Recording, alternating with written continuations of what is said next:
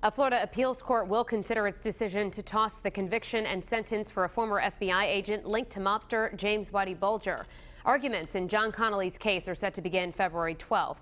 In May, a panel of judges ruled that his second-degree murder conviction was barred by the statute of limitations.